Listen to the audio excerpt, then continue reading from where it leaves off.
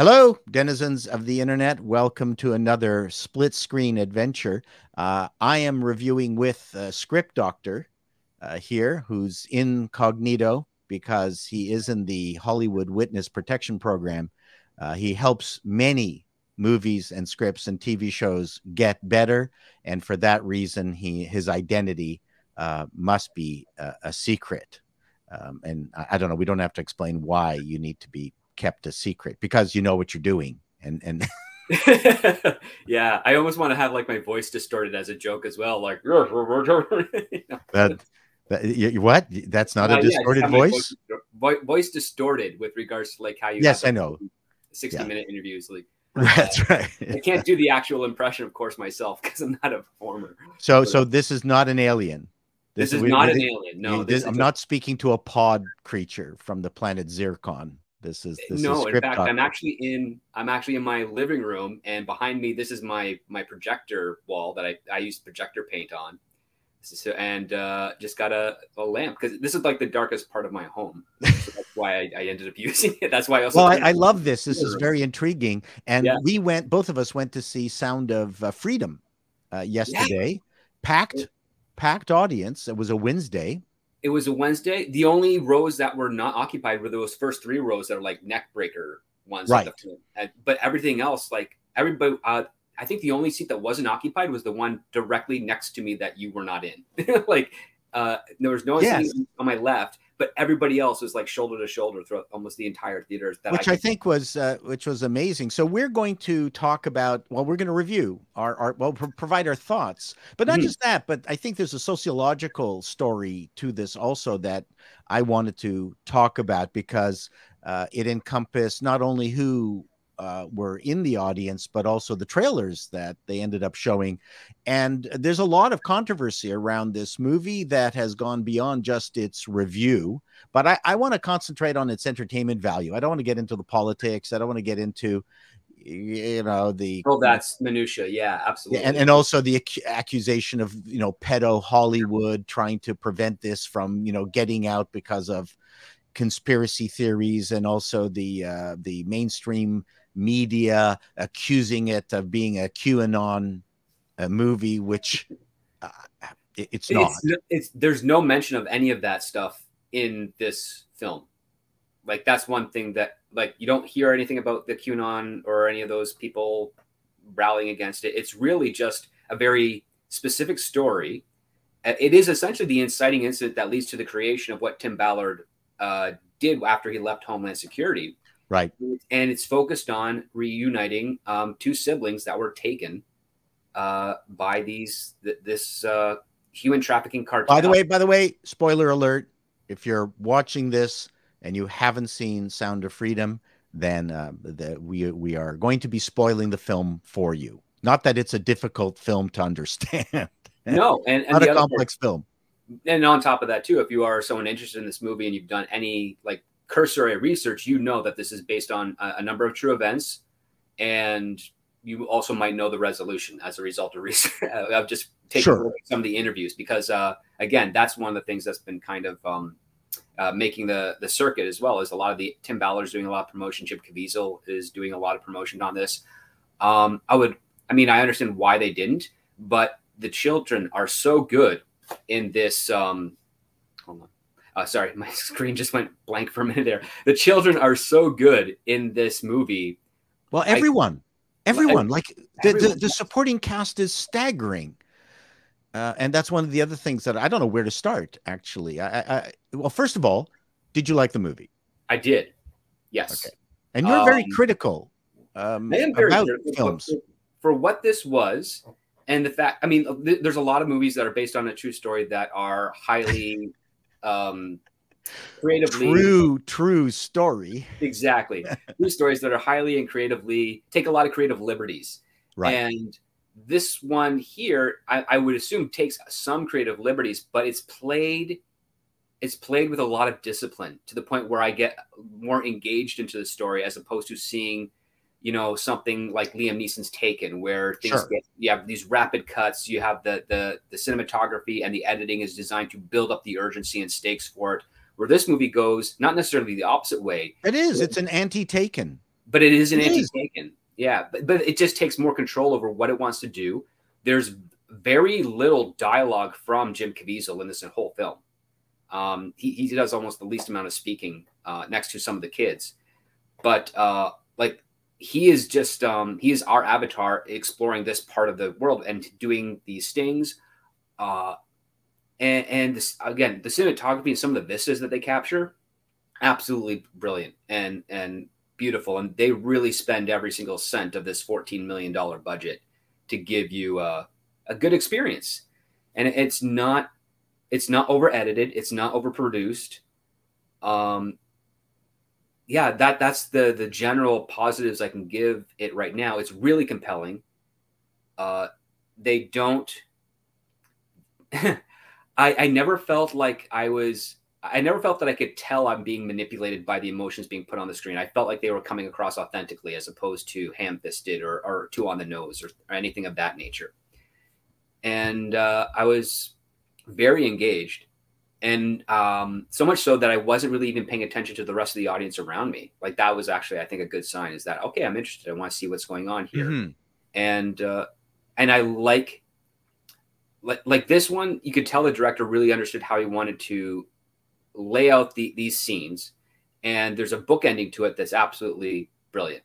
With their opening and closing shots. I love that. I thought that was great. And there's a lot of full circle little events that go around through this because they really do try to make this a very self-contained story. They're not trying to make this into a franchise film. They're putting the characters and their journey. There is going to be a second film. Yes, they are, because when they finished making this one, and I guess by the time they finished making it, Disney and Fox were in negotiations to sell, but Fox had plans to release this anyways. And as a result of that, they're like, okay, well, let's do a sequel because, and I learned this from one of the interviews, during the time that Tim Ballard is going on to this mission to rescue the kids from Honduras, they're also doing another organization in Haiti. And those two are kind of going, concurrently to a degree. Like he was bouncing back between both of them is my understanding, but I could be wrong there. And so that's what it is. They wrote that script. They are all set to ready to get a green light based on the performance of this movie. But Disney purchased Fox, and then Disney did this to almost all of Fox's properties. They just shelved them. Which is not unusual for Hollywood anyway. I mean, exactly. If a new general comes into town into a studio, then pretty much everybody's everything goes into turnaround, as they call it, right?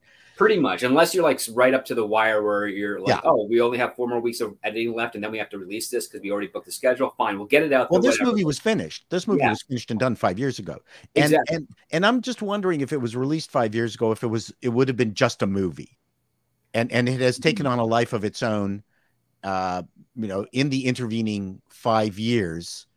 That is, and so I don't know which came first, the chicken or the egg, whether the movie itself, upon its most recent release and the struggles to release it, imbued it with a sense of urgency that wouldn't have been there if the original film was just released as a film. But my overall view of this, and I wrote this in my Twitter thing, is my quick Twitter review was Sound of Freedom with ScriptDoctor, who is here. Well shot, worth seeing. Supporting cast is unbelievably great. Jim Caviezel does a good impression of a plank of wood. Not a criticism. We'll get into that. A bit overly melodramatic at the start. A great episode of CSI Miami. So yes. It does have a TV kind of feel to it. It does. Well, as I said before, it's a very disciplined film. Yes. And like last night, while we were talking after the show, I brought up, okay, yeah, it kind of has the traditional, we have Mission Impossible that's out in theaters right now. And Mission Impossible is a very stunt-based story. It's big, extravagant, but the original television series was not that. It was actually kind of the opposite. It was all about trying to, achieve a mission without the people that your victims essentially knowing about it. And this is kind of what they were doing. It like this was the strategy for Tim Ballard and his crew, is that we are going to set up these operations to bring these people, these traffickers to us so that we can capture them. And the idea, right, and that's the specific, that's the story, the plot of this movie. What I like, and every single movie, everyone knows what the endings are of a movie. And for the most part, you know, if you have a trial movie, the person's either going to get off or going to be guilty. I mean, it's binary. And in this particular case, you know that the two kids are going to be saved because that's just the nature of this movie. So what I liked about this is that the journey to get to that ending was interesting enough to keep my attention. Whereas I'm finding with modern movies, they're doing a really bad job with the middle part and they think that the ending is the reason for the movie. The ending is not the reason for the movie. The ending is just the ending. We know what the ending is going to be. It's the journey that makes it interesting, what decisions you make. Plus, you throw in cast. A good cast can make a journey interesting in of itself. And the cast in this is next level in a way that I haven't seen in an awful long time. And oh my God, did they go for it? Especially the guy who played the Scorpion at the very end. What a disgusting human! What a character! Yeah, he sold it. Oh my God! And his henchmen sold it. You never got the sense that that's that stunt guy I've now seen in 18 different Hollywood movies. The big guy who's going to get smashed at the very end. And the other part, too, that I also felt was great is that when each sort of antagonist, when each trafficker or gang leader, whatever, came on screen, they didn't always have a lot of screen time, but they really did make an impact. Like, and the woman who was the Giselle. Yes, the Giselle, the supermodel who's turned supermodel. Oh, my God, what evil. What unbelievable evil. And that's what sold the film, because you knew what was going to happen. And because it's a PG-13 or PG-14 film, you know you're not going to see anything horrific, but they put it into your mind how horrific it all was. And it was creepy as the montaging of the children getting their photos taken for what they believe is a modeling shoot and stuff was really disturbing. Like, because you knew how it was going to end. And you're screaming at the screen, "Don't do it! Go away! Like, these kids need to get out of here!" Like, and the fact that it was such a beautiful woman doing it just made the evil greater. It wasn't some slobbering guy in a sweaty singlet. They used a real tactic that I suppose is being used in some of these situations, and also for the film, you have this type of visual irony. Oh, why would such a beautiful woman who is a woman who goes through these beauty pageants, who does all these things, who's probably been a little bit harassed at points, why would she perpetuate this at such a horrible magnification? Massive amounts of money. Oh, well, obviously money, but it's like there's no conscience to her. Like she is literally she's a siren essentially. Like that's So I mean, the movie did emphasize the enormity of the trafficking situation. Yes. And someone commented that was the point of the film. And my comment was, well, a film ultimately is entertainment. And if you don't find a way to get involved in the entertainment, then it's not entertainment. So that fact has more to do with keeping you interested in the movie than just laying out a bunch of dry facts that are going to get you pissed off later. I mean, these are two separate things. So, and I don't know what was more important from the director's point of view, but I didn't get the sense that he was ladling on the message, but it was obviously emphasized and really made for a very compelling movie. And I'm fascinated by why Hollywood is not accepting this as just entertainment. And my one complaint about the movie is that I would have loved it to be a little bit more clinical without the swelling music in the first part of it with every single melodramatic moment. I didn't think it needed. It would have been, for me, again, this is a minor comment. Obviously, the movie is a hit and people are going to it and they're crying. I mean, the woman next to me was in tears at the very end. But I felt a little cold because it's like, I'm really emotionally driven to this, but not to the point of tears, because it's like, it's not like a happy cry, which a lot of the people in the audience had. It was just more like, well, I almost lost it when the daughter was reconnected with the father. I don't know Yeah. how she acted that. How she acted that so authentically. I've never seen anything better. Yeah, it was. I mean, it was. I mean, like it left me silent, but didn't make me teary because, and obviously because I have a little bit of a distance because I don't have children of my own. But it's like I was just so happy. I had this like happy emotional, like overwhelming emotion, saying like I'm just so happy that she got to see her dad again, that the dad's back there. But what really kind of put me closer to that edge was when the little brother came back. Oh, and just how and she saw her brother. She saw her brother, who she thought she was never going to see again, yeah. and kind of her action of bestowing hope to him by passing on that necklace that she has, and how that comes full circle, is the whole reason why it's there. It's showing like love, compassion, and hope, and can basically get the attention of the right people. That's writing legerdemain. I mean, yes. Legendarium. No, legerdemain, like magic. I mean, that you put stuff in that and you go, my God, I'm clever. That was good. I mean, we know what the writer is thinking, and the audience is like bawling their eyes out, but the writer's going, this will get them. This will get them, yeah. And it did. I mean, I thought that was good. I would really like to know whether Tim actually went into the the deepest, darkest regions of, where are they, Nicaragua or Cartagena? Cartagena is one of them, and then the other part was south of somewhere in Colombia, but like where the police would not go. I mean, the police. I mean, it was great, and the policemen were not corrupt. I mean, they just avoided an awful lot of cliches. Yeah, they really did, because they made the story of. This is the way I look at it with regards to the theme. The theme that the movie presents is these could. I mean, we don't want it to be, but these could potentially be your children. So that's the motivation we want to have some of these characters. Have with some of these characters. That's what Tim Ballard's character is going through, because he's looking at his own kids. He's then having to do a scene by scene report of a video that he doesn't want to watch.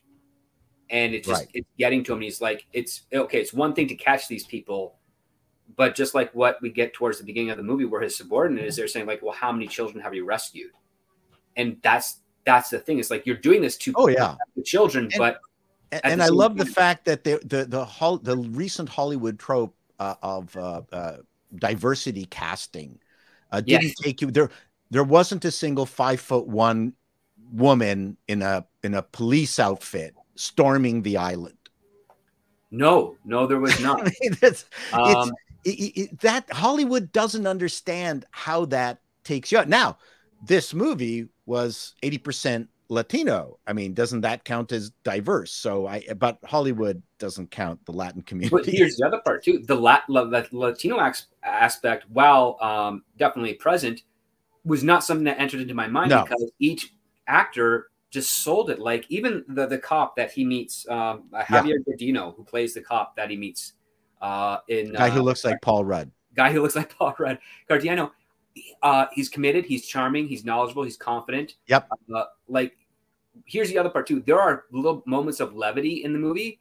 You and I were the only ones that kind of picked up on that. Like the guy leaves the car, like it's a busted up van. It's really janky looking. But as he leaves it, he tells this random guy in the street, "Hey, keep an eye on my Ferrari," and then it just goes through. So let's. So I think we both recommend the film. Yes.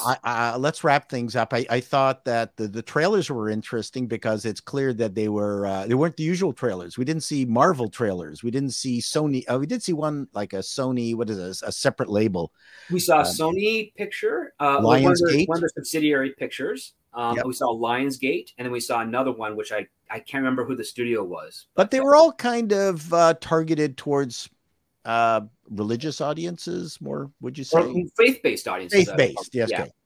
Yeah, much more faith-based audience. They certainly knew who was coming to watch.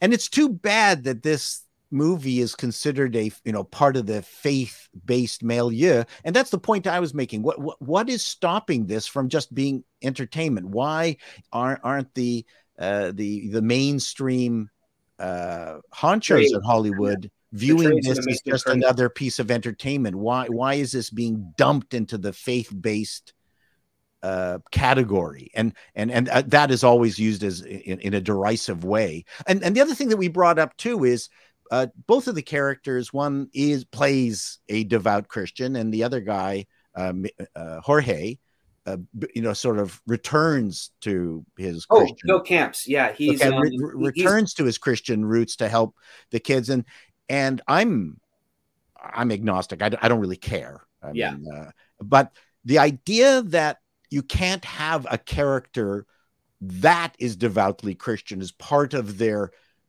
character just seems Hollywood is scared to death of, like, why this a ton of people are very religious. Why can't you have a religious character? Why does Hollywood hate having a religious character? It's one of those things where, well, I mean, that gives a person a whole different set of values and textures and ideas and prejudices. And why can't you do that? It seems that Hollywood, that's a giant X on any film. No, my God.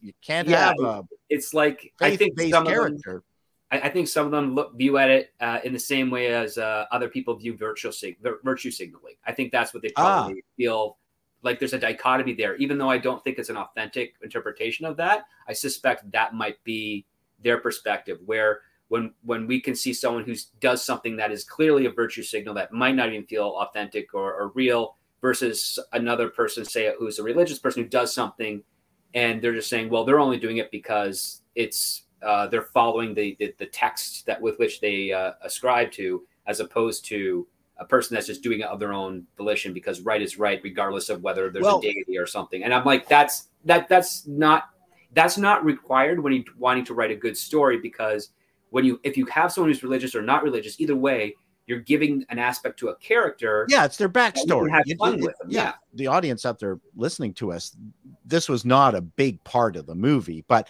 it was interesting that there was this moment and it made sense. And Hollywood does have its, religious characters, but it's usually a slavering priest who's abusing children. That's or hiding behind the veil of religion to commit any other type of atrocity. That's right, the albino. Yeah. That's pretty much Hollywood's shorthand for anybody who's religious. So, like, someone like me who's not religious at all, why wouldn't I write someone, a good guy who has that? Yeah, has that. Like, I don't see the fear of Hollywood over portraying that, and I think that's possibly one of their fears of this movie. Now, I think it's a great, simple film. I don't want to overblow it. Like I said, it's like a really, really good episode of CSI Miami. Yeah. And you know what? That's and I don't mean to say that as a derisive way either. No, I don't even think of it as that way, because it's like, if you want something that's very much a change of pace to a tentpole blockbuster, right? That's a compelling story, great characters, phenomenal acting. Oh my God. This fits it. And you will be very satisfied with that as well. You are not preached to in any way. It's really just focused on rescuing these kids, and it doesn't follow any of the silly internal character flaws that have no actual connection with the plot or anything of that nature. Like, Jim Caviezel doesn't play an alcoholic or a drug abuser or someone who's cheating on his wife. He's just a man who loves his family, is doing a difficult job, and he feels that his skills and the opportunities that he's been presented with need to be seized upon in order to do the very thing he signed up to do. You made a great point. Like, his dog hasn't been shot.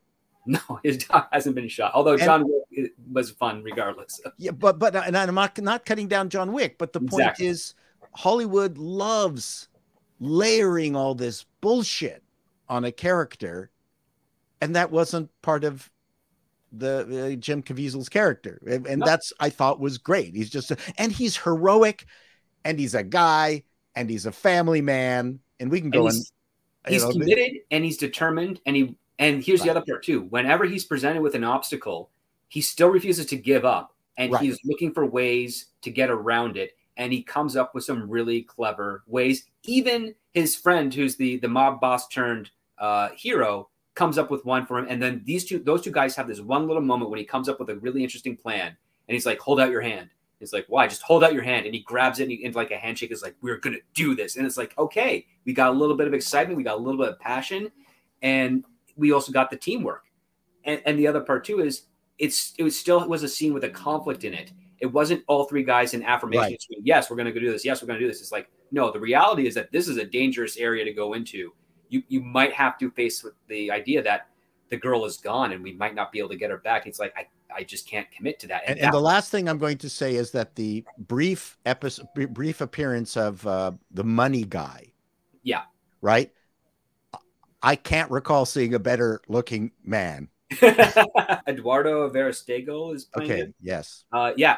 He's got movie star looks. He does. And he also has a command presence over the scene. He's only in a handful of scenes, yep. but you pay attention to him. And it's like, great. He's got looks and talent. I really miss that in Hollywood movies these days. So that's it. Thank you, Script Doctor. It was fun going with you. It was really terrible that you carried this lamp with you into the theater, because it really bothered, you know, people were saying, turn the lamp off. And you're going, but I got to stay incognito. And that I mean, the extension cord alone, like the 700-foot extension cord, the theater was super upset. Get a battery. Solar power. Yeah. Oh, they were. Battery. The theater. I mean, I'm not going to go again with you if you're going to take this lamp. That's all I'm saying. I think that's fair. Well, thank you very much for joining me, and so that's it. I'm done. Script Doctor, do you want to say anything to some? Other than that, it was great hanging out with you, watching this movie, and I'm glad I saw it.